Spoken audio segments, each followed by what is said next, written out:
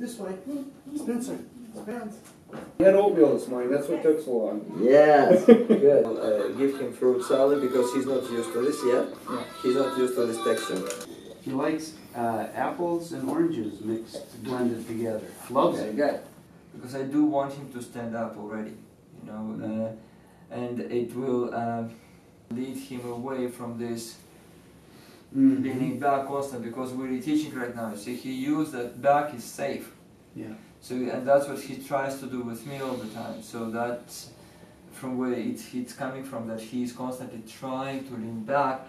I'm saying you will fall, I'm letting you fall, so he's kind of surprised, like, what's wrong with you? It's usually safe, which right now it's completely not. Yeah. In addition, it will get him off all this crap. It will get him more standing, and that's exactly what I wanted at this stage. You know, and if you even see like his foot right now, it's completely 90 degrees even on your lap. But the standing up itself he started to really click in with respect to pushing his bottom up from one leg, bringing the other leg forward. He already knows, and once the legs are in position, he knows what to do. You're right. Unsuccessful escape.